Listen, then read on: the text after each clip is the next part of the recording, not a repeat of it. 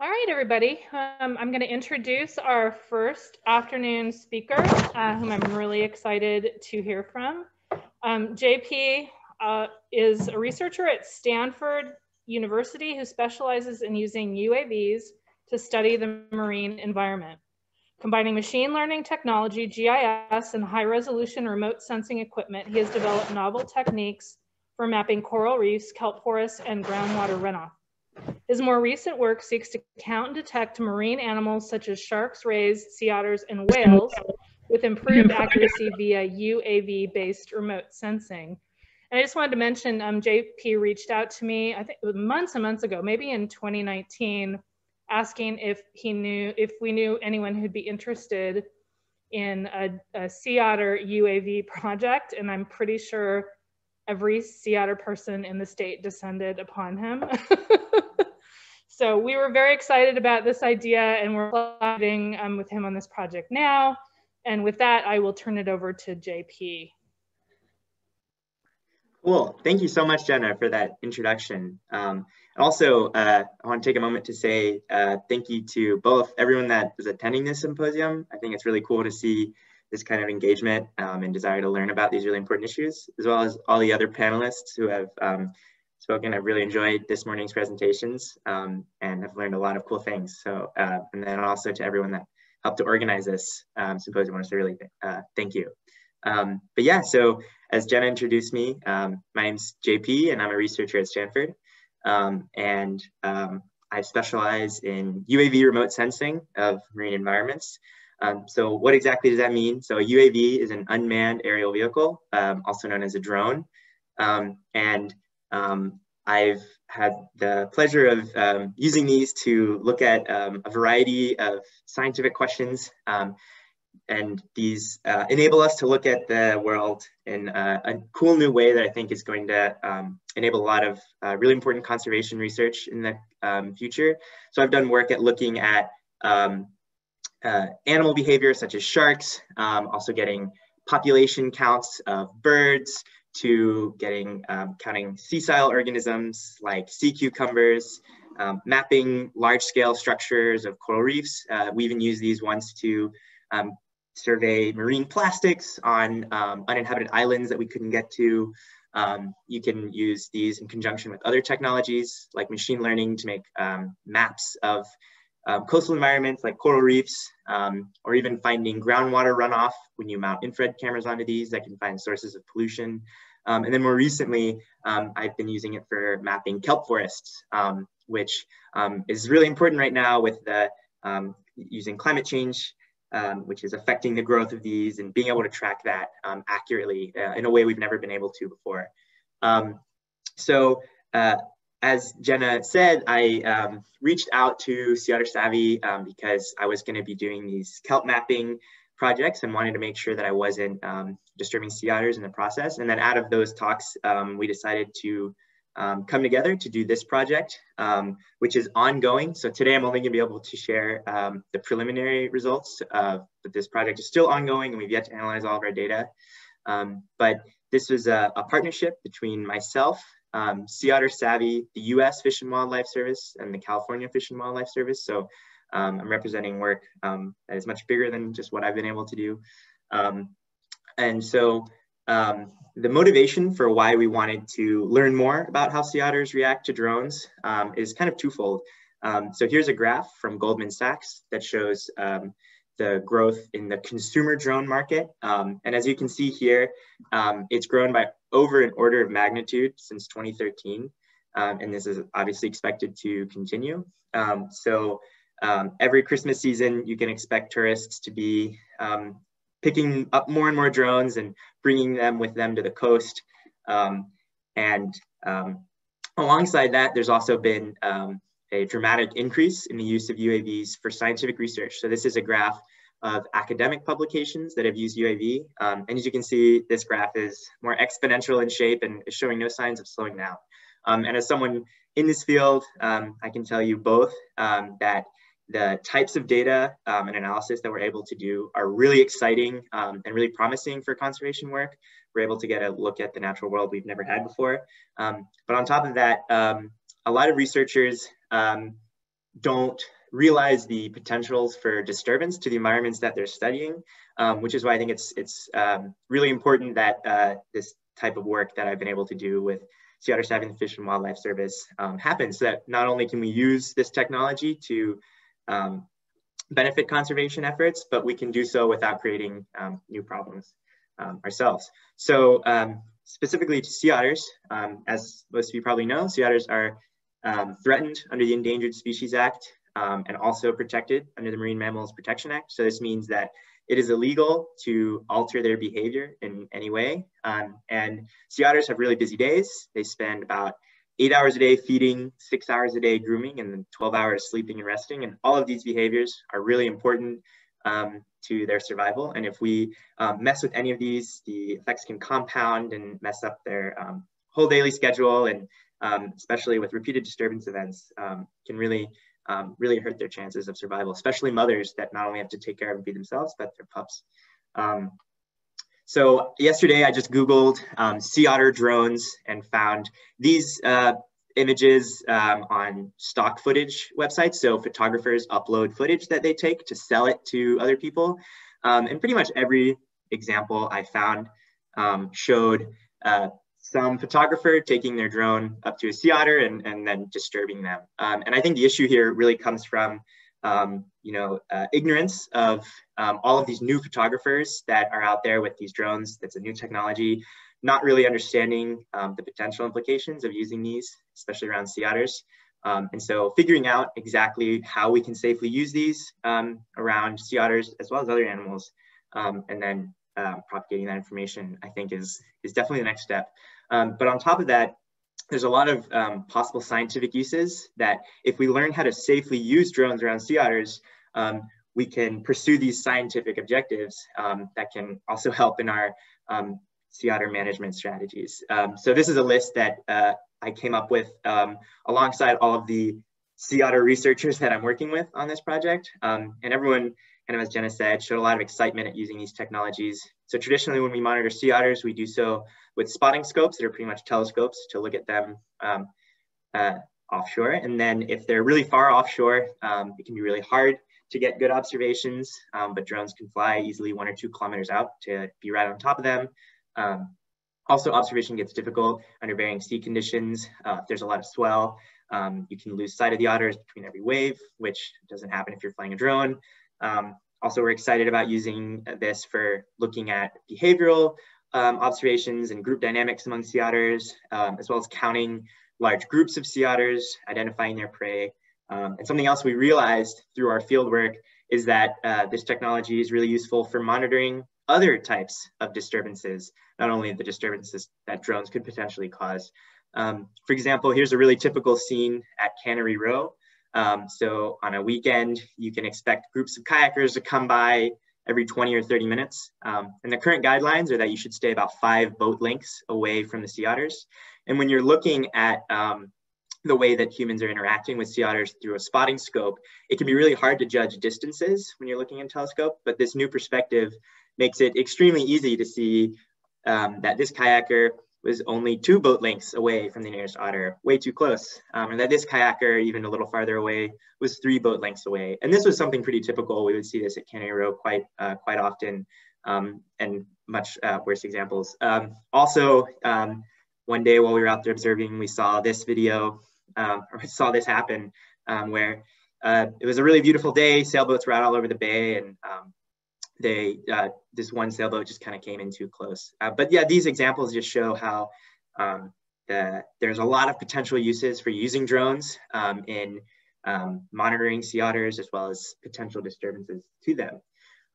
So there are actually current guidelines to how to use drones in the Monterey Bay Marine National Sanctuary. And these guidelines are shown here at the right. So below 20 meters, you need a special use permit. That's really hard to get.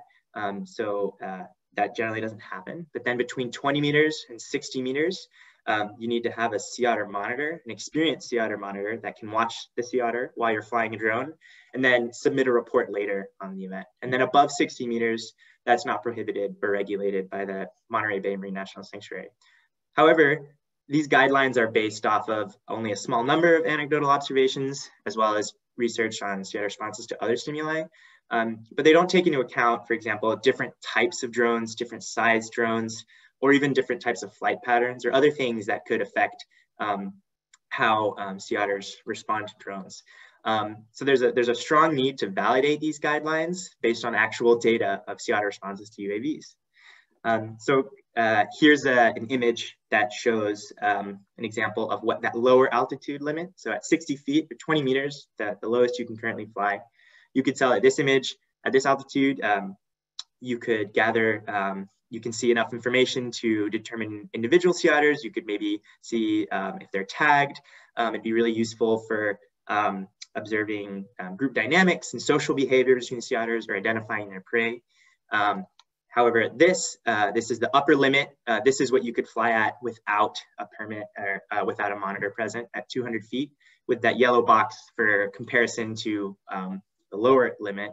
Here it'd be much harder to get accurate counts of sea otters or to do those other, answer other scientific questions, but that isn't to say that there aren't its own niches for flying at this altitude for research. So given these motivations of both the consumer market increasing as well as potential scientific uses for drones for sea otter monitoring, we came up with the following study objectives. One, we wanted to characterize sea otter responses to a typical UAV.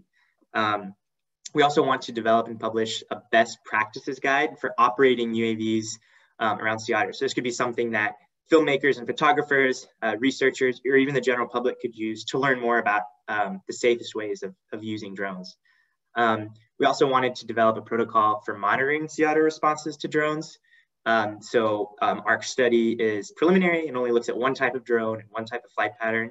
So we hope to kind of standardize the way we can determine sea otter responses to UAVs in the future. And then also I'm prototyping a machine learning algorithm that would help for automatically detecting and counting sea otters to improve future monitoring and research efforts.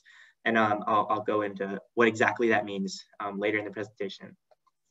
So for this project, we selected DJI Mavic 2 Pro. So this image in the center shows that next to me for scale. And so we chose this drone because it's the largest consumer drone available. So any kind of observations or regulations that we could make based off of how sea otters respond to this one would also be applicable to all the smaller drones that consumers are able to purchase. So in the top right, those are some of the 3 most popular drones that are available on the market right now.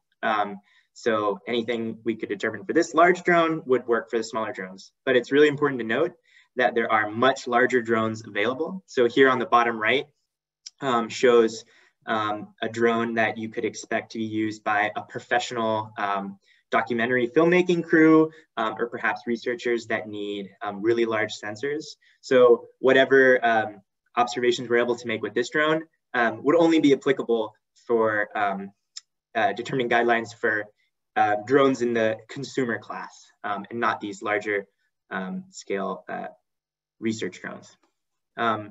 So our methodology was pretty simple. We had 3 locations around the Monterey Peninsula where we would fly weekly. We would do about 3 flights, and we would take off and then fly to that max altitude of 200 feet, and then fly directly over a raft of sea otters.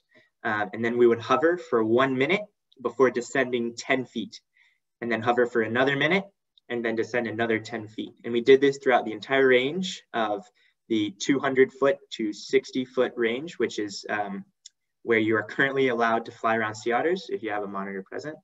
And then we got to the bottom, we would hover for another minute and then turn back and then work our way up again and then fly home. And concurrently, we had usually 2 to 3 highly experienced sea otter monitors that were watching the sea otters continuously, and they would record the sea otters' behaviors every minute. And then as well, we would have a control where we would have a baseline observation where before the drone even flew in the air, we would observe the sea otters for a 20-minute period to be able to compare the sea otters' behavior both when there's no drone present and then when there is a drone present at these various altitudes. And the monitors would follow one focal otter. So they would choose an otter and then track that one and record its behavior. So having multiple monitors allowed us to sample a larger proportion of the rafts that we were looking at. And preliminary report, so we were able to conduct 33 flights so far, which is roughly 8 hours of observations with drones in the air. And I don't want to make any statements today about how the sea otters did respond to the drone, because we haven't done the statistical analysis, and there's lots of biases that could come into play. So any anecdotal stories about how sea otters respond to drones, I think it's not the point of this quantitative study, so I'll refrain from making any comments there. And also the machine learning algorithm that I'm about to talk about is under production, and we hope to make it publicly available for use by researchers when completed. So as I mentioned before, there's this technology called object detection.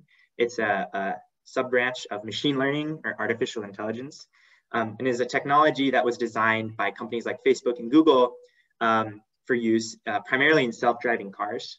So as you can see here, this technology allows a computer to analyze a video or photos and determine what objects are in that image. And so this is billions of dollars have been thrown at this problem, and some really smart people have been working on it. So being able to take advantage of this technology for research and conservation purposes is really exciting. And the use case that I envision for it is, so here's a typical image that you would get at a typical altitude of flying a drone over sea otters if you were doing research. And when it's blown up like this, it's pretty easy to determine what's on the screen. But when you're actually out there flying, it's on your tiny little remote controller, and it can be pretty hard to find these sea otters. So an object detection algorithm could help you as a pilot, both to find these otters, which could potentially enable you to fly at higher altitudes and minimize your chances of disturbing them. Also, in processing your data later when you're back at home, it could enable really efficient ways of analyzing your data. So the couple things that I can report to you about that were pretty interesting that we've learned from our fieldwork so far is that besides the direct disturbance of drones on sea otters, we've learned it's really important to think about indirect disturbances. So a couple situations we encountered involved having seagulls attacking the drone while we were flying over. So they exhibited behaviors similar to how they responded when birds of prey would come nearby. So you could have a flock of 20 or so seagulls reacting to and coming at the drone to try to scare it away. And our hypothesis was that the sea otters weren't necessarily responding to the drone, but to the commotion involved with a large flock of gulls.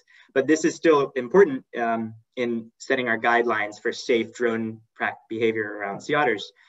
So we want to make sure we incorporate these indirect disturbances into our guidelines as well. And also we learned that it's pretty difficult to determine whether changes in the sea otter behavior are caused by the drone or by something else, which is why it's really important to have guidelines, because if you're sitting there as a pilot, you can't always determine whether you're disturbing the sea otters or whether it's something else. So that's why this statistical analysis with a lot of data is important. An example of that shows here on the top left is a video we took of sea otters that, as you see, will have flushed. And this is what you would see if you were looking through a spotting scope. And then we also have the video associated with it from when the drone was flying overhead. So when you look at just the spotting scope video, all you get from that data is that the drone's that the sea otters flush, and it's kind of hard to determine the cause. But then as you look here, when you look at it from the drone's perspective, you can see that it seems most likely that the flush was caused by another sea otter coming into the group. Also, I really like these videos because it shows the new perspective that drones can give us on observing sea otter behavior. So that's all I have for you today. And I want to acknowledge both all of the people that helped with this. So Stanford Woods Institute for the Environment helped fund this project. And then the US Fish and Wildlife Service, Colleen Young, and then Leon Clarkswell from the California Department of Fish and Wildlife were really active in the design of this study, as well as Jenna and Sea Otter Savvy. Also the Black Oyster Catcher Group monitoring project, they came out to almost all of our flights to make sure we weren't disturbing the black oyster catchers, which is also really important. So thank you to them. And thank you to Michelle Stadler, who volunteered lots of our time. And also I think it's important to show that we were permitted for all of the flights we did, which is not a very easy process, but here on the right shows that we did go through the necessary steps to make sure that we were doing this right, which I think a lot of drone researchers don't do. So I think it's pretty important. And yeah, we can open it up for questions here, I think. Thank you, JP. I've got quite a list of questions for you. The first one is from Jan. She says, can you extrapolate the data, also include black oyster catchers and harbor seals? Any data or observations on that? Thank you. Mm-hmm. Yeah, so the black oyster catcher group was making their own observations, and I think has their own plans for helping to determine how that species responds to drones. And as you mentioned, seals are also pretty susceptible to disturbance by drones. So I can only really talk about sea otters. It's the only thing I've worked with, but I think that highlights the fact that yes, it's important to, when we're using these drones and we want to fly over marine environment, that we consider how every species would react to it. So I think, yeah, a lot of work needs to be done. Awesome. Thank you.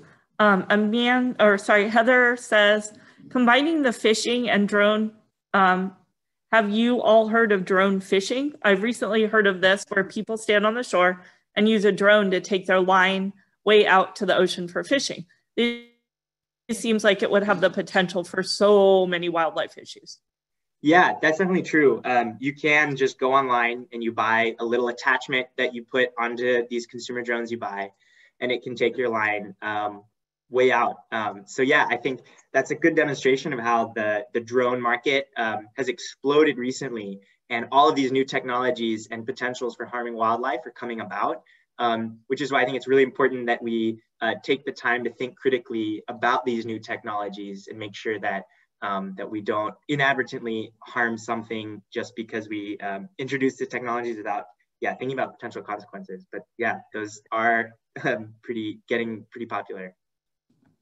Thank you. Amanda says, this sounds like an excellent reproducible study method. Has it been done with other species to gauge UAV sensitivity? You kind of addressed this. Mm-hmm.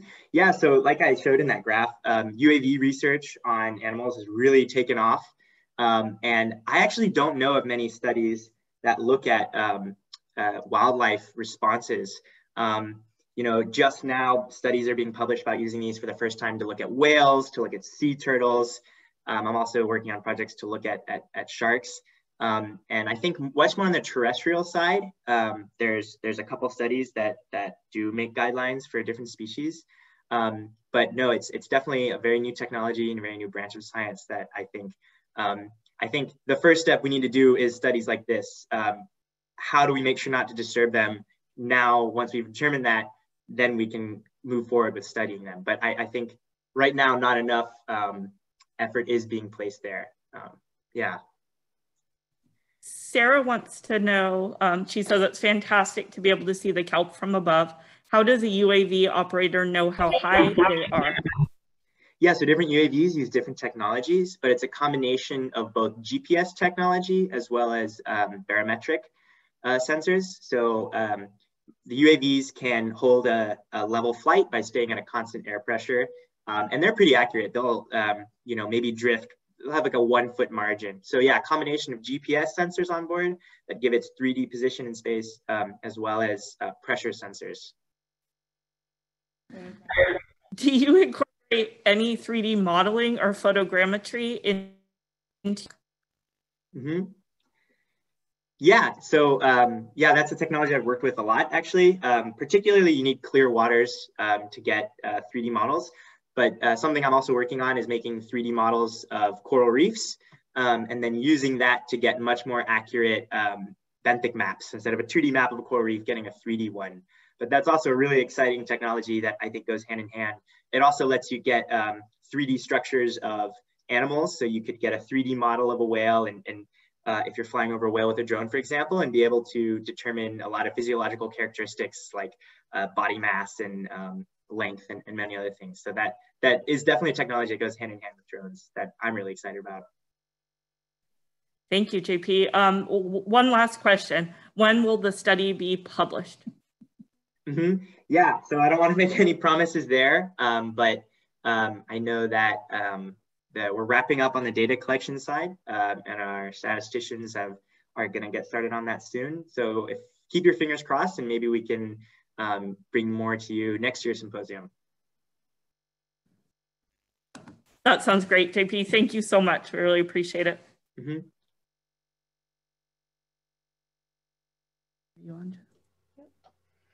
Thanks a lot, JP. That was great. It was great seeing this actually on the screen.